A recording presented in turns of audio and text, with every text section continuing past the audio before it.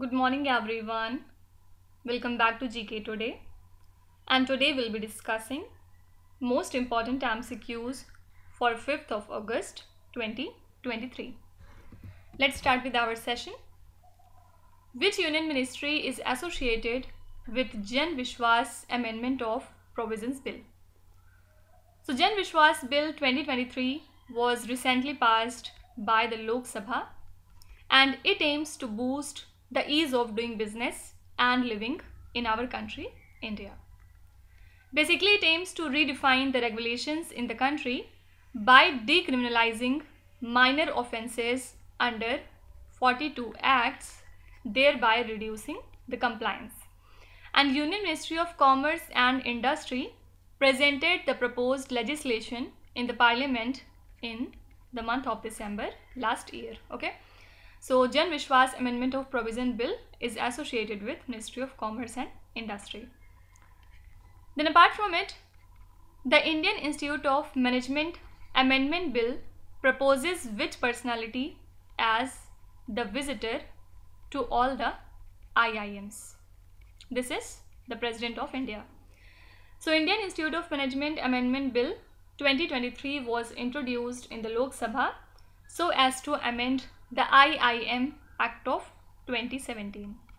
And this amendment declares the 20 IIMs across the country as the institutions of national importance.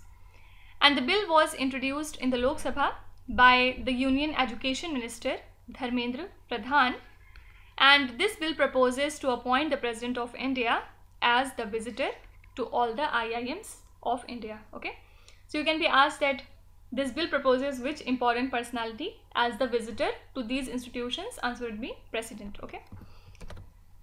Next question is, Micron is set to establish India's first semiconductor plant in which Indian state? So Micron reaffirmed its commitment to establish India's very first semiconductor plant in the state of Gujarat by creating 5,000 direct jobs and addressing the demand from domestic and international markets. So this project entails a total investment of $2.75 billion, and the first made in India chip should be ready by December 2024. Okay, so India's very first semiconductor plant is to be established in the state of Gujarat. Then Indian companies have been allowed to list on the foreign exchanges through which institution? So Finance Minister Nirmala Sitharaman has said that the government has decided to enable listed and unlisted domestic companies to directly list their equity shares on the International Financial Services Center at Ahmedabad. And this decision will actually facilitate access to global capital and result in a better valuation of the Indian companies. Also, she has launched Corporate Debt Market Development Fund and AMC Repo Clearing Limited. Fine. So, Indian companies have been allowed to list on the foreign exchanges through IFSC. The full form is International Financial Services Center. Next question is, what is the name of the Motorsport Championship for electric cars? So the single-seater Motorsport Championship for electric cars is called as Formula E. And why it was in news? Because Jake Dennis became the first British driver to win the all-electric Formula E World Championship when he finished second for Avalanche Andretti in the London E-Prix. Okay. So the first season of Formula E was in 2014 to 15, and Jake Dennis is the 8th driver to take the title with Jean-Eric Vergne, who is from France, who has the title of being the only double champion. Okay. Simply, what is the name of the Motorsport Championship for electric cars? It is Formula E, and it was in news because Jake Dennis became the first British driver to win the all-electric Formula E World Championship. Rajkot International Airport has been inaugurated in which Indian state? So recently Prime Minister Narendra Modi inaugurated the Rajkot International Airport and various development initiatives amounting to over 860 crore rupees in Rajkot in the state of Gujarat. And the projects encompasses Sony Yojana Link 3, Package 8 and 9, and this is the upgradation of Dwarka rural water supply and sanitation, preservation, renovation and progress of Uppercote Fort Phase 1 and 2, etc. Okay. Simply, Rajkot International Airport has been inaugurated in the state of Gujarat. Okay. Next is, what is the process of removing the securities of a listed company from a stock exchange? It is called as delisting. Delisting basically means removing the securities of a listed company from a stock exchange. Once delisted, the securities of that company can no longer be traded on the stock exchanges. And why it is in news? Because SEBI is currently re-examining the delisting regulations that are applied to the listed companies, and the aim of this process is to curb share manipulation in the companies that choose to delist from the stock exchanges. Okay, simply, delisting is the process of removing securities of a listed company from a stock exchange. Which country has successfully launched its first communication satellite, the name of which is Lingzhi-03? So China successfully launched its first communication satellite named as Lingzhi-03, and it features an ultra-thin flexible solar wing to test the technologies for a massive 13,000 satellite broadband mega constellation in the low Earth orbit. Basically, it aims to compete with Starlink, which belongs to SpaceX, and this satellite was launched atop a Long March 2D rocket from the Taiyuan Satellite Launch Center that lies in central China. Okay, so Lingzhi-03 is the first communication satellite of the country China. Fine. Next question is again associated with China country. Which country has employed the cabbage strategy? So amid increasing tensions in the South China Sea, China views the US presence as a violation of its territorial claims, and it has employed now the cabbage strategy. Basically, it involves the construction of artificial islands and encircling disrupted areas with numerous ships so as to assert control gradually.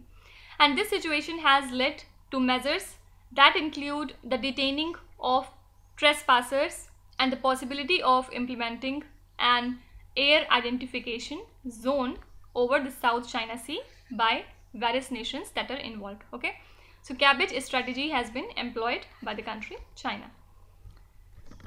Next question is, which Indian state or the union territory implements Nan Mudhalwan program? So Tamil Nadu Skill Development Corporation is implementing this particular program, and under the scheme nearly 12,582 faculties from the government engineering colleges and 7,835 faculties from arts and science colleges from across the state have been trained in the last 1 year so as to enhance the skill of students. Okay, so Nan Mudhalwan program belongs to the state of Tamil Nadu. Now, can you tell me which institution has released the guidelines on Corporate Debt Market Development Fund? Obviously, this is SEBI, because SEBI is a capital markets regulator and it has released the guidelines for the Corporate Debt Market Development Fund. And the purpose of the fund is to serve as a backstop facility that facilitates the purchase of investment grade corporate debt securities during the times of market stress, thereby boosting the confidence among the participants in the corporate debt market. Okay, so SEBI has released the guidelines on this particular fund. Next question is, which country is undertaking the project named as demonstration rocket for agile cislunar operations?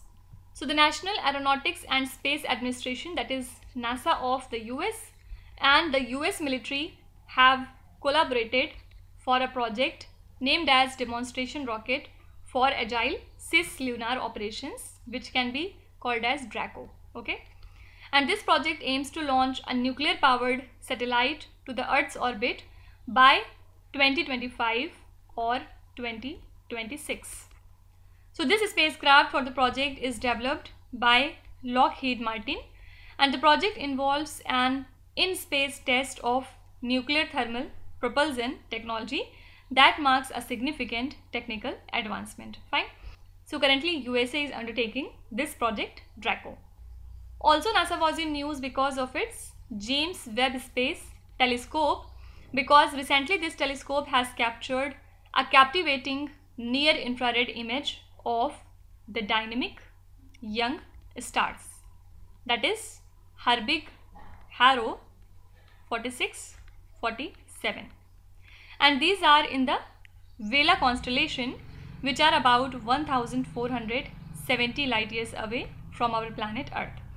So these stars are actively forming and orbiting each other in a mesmerizing display, and these are actually an important object to study because it is relatively young, means they are only a few thousand years old. Okay, so you can be asked that which institution has captured the infrared image of Herbig-Haro 4647 stars. Answer would be James Webb Space Telescope, which belongs to NASA. Next question is, which African country has recently witnessed a coup in 2023?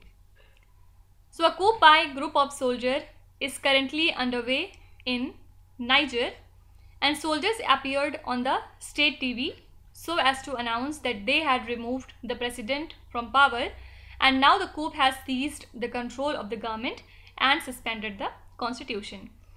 So recently the commander of the guard, General Abdurrahman Chiani, has declared himself the leader of Niger in a televised address. Okay, so recently Niger has witnessed a coup in the year 2023.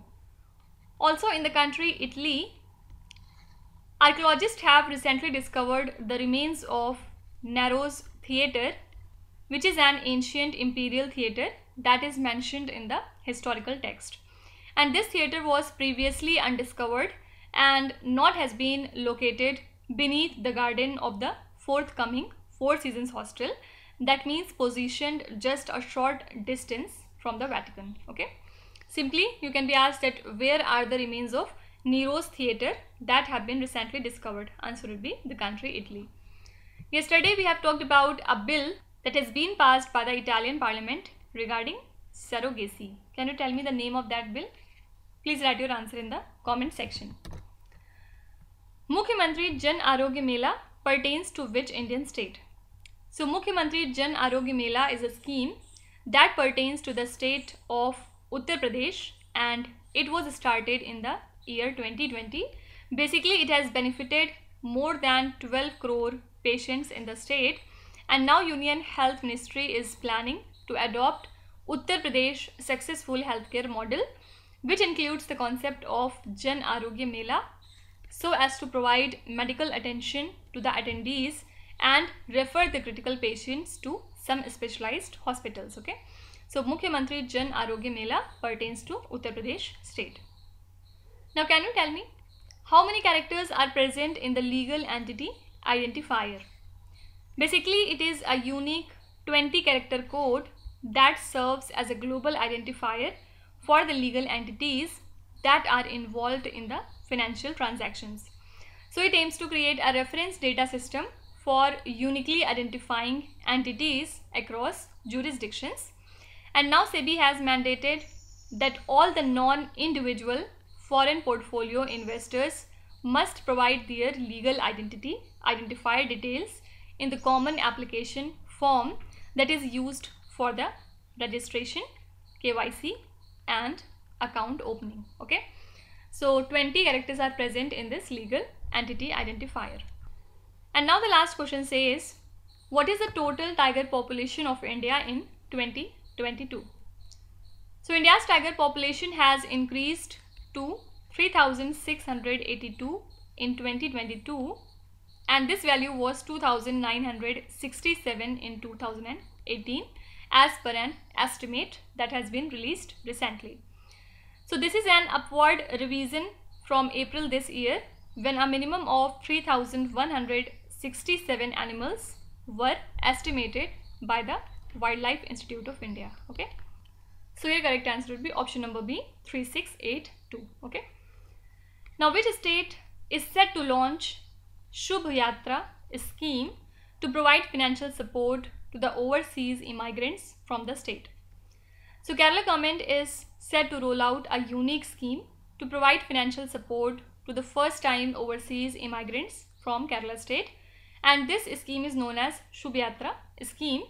Basically, this project seeks to create a positive and productive migration ecosystem by providing a financial help of 2 lakh rupees with a tax holiday for 6 months and interest subvention to meet the incidental expenses of eligible candidates. Okay, so Shubh Yatra scheme belongs to the state of Kerala, and basic aim is to provide financial support to the overseas immigrants from the state. Fine.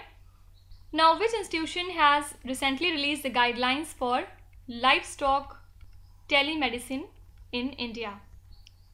So this is the Government of India's think tank Niti Aayog. Niti Aayog has come out with advisory guidelines for livestock telemedicine in India, and these guidelines suggest for allocation of a unique user ID to registered veterinary practitioners and animal keepers with mandatory consent from the animal keepers.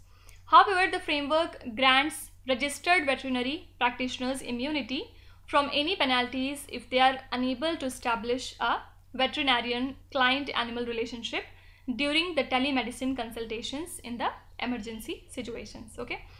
So recently Niti Aayog has released some guidelines for the livestock telemedicine in India. So these are the most important current affairs and the news from today. And now let's start with today's quiz.